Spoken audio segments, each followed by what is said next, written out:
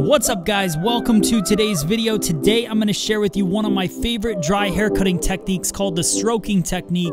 I'm going to be cutting a long bob haircut, so that will be the end result. Let's get into the sectioning and then I'll teach you guys the technique. So I'm going straight down, center back, from the occipital bone over to behind the ear, really just section off a nice little triangle section in the back of the head, and then I start in the nape, taking vertical sections, and now we're going to get into the stroking technique. We're going to be doing this the entire haircut, so I really want you guys to watch my fingers, how I work this technique.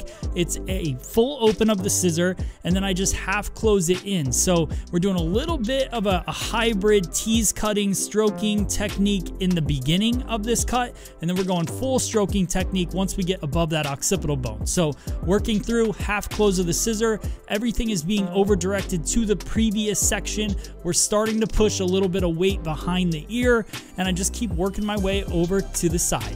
Same technique, watch my fingers, study it, and then we'll get into it. I'm also using a dry cutting scissor. This is the Matt Beck edition. Hasn't even been released yet, guys, so get excited about it. Hopefully it'll be out soon, but it's created by Mizutani Scissors. So just working through, keep watching, keep seeing what I'm doing with my hands.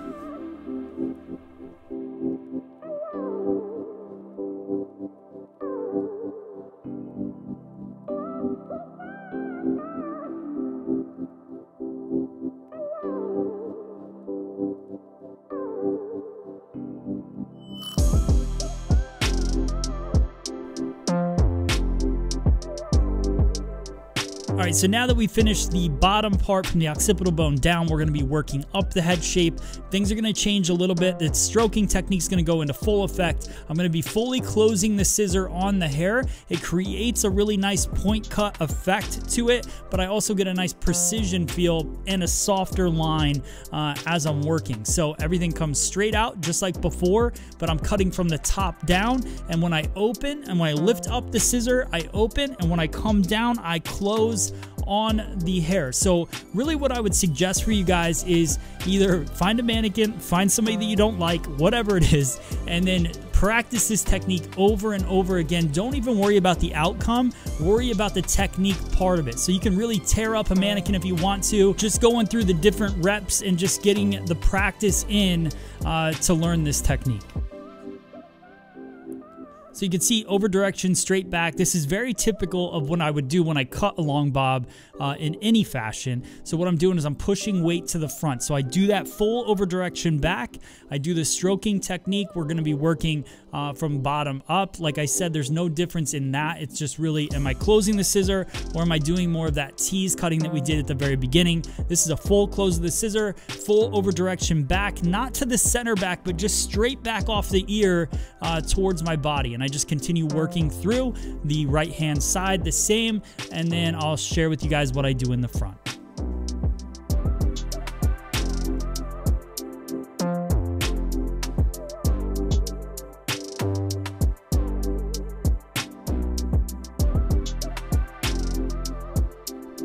So you'll notice pretty much after every section, when I'm cutting dry hair, I go in and I smooth it out with a smoothing iron. The reason for that is because I want to see the shape forming on the dry hair. With wet hair, you can kind of see the shape happening. With dry hair, it can get a little bit frizzy, especially if you're cutting things quite a bit shorter. So I go in with the smoothing iron and I just smooth it out. I'm going to get some questions. That was the Dyson Corral iron that's out on the market now by Dyson, so you guys can check that out online. That's not what this video is about. So going through, I'm going to cut a side fringe now using the stroking technique. Again, it's super great technique for creating a soft textured look. So I over direct the hair to the opposite side of the head using diagonal forward partings, and I just do that stroking technique to kind of work my way through. Now I'm going to show you guys a different view here. This is the over top, so you can kind of see the line that it creates in my fingers. So it has a precision feel to it, but it's very, very broken. And what that does is it creates a nice soft feeling.